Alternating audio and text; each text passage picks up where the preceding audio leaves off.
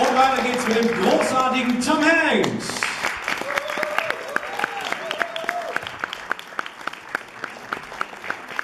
Neu dabei, Felicity Jones.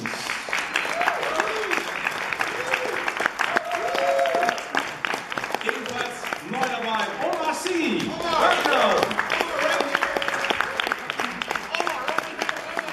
Und zu guter Letzt der Autor dieser großartigen Geschichten, Dan Brown. Dan Brown.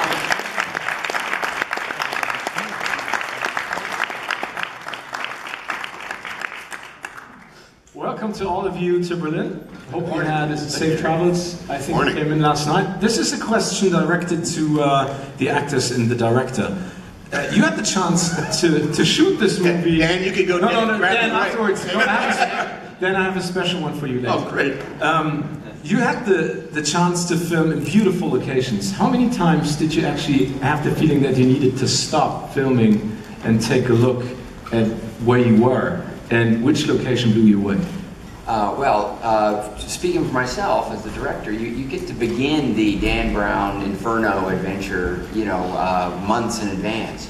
So, I had my mind blown many times. Venice is stunning, but Florence, you literally, you can't turn a corner without, learning something and feeling something. And it's not just the beauty, there's also kind of an air of mystery there, which is probably why Dan chose it to begin with. And then I had made many trips to Istanbul, and I'd been there before.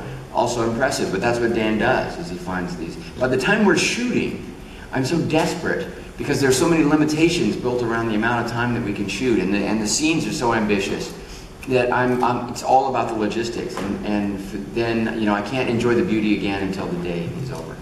What about you, Tom, Omar, and Felicity?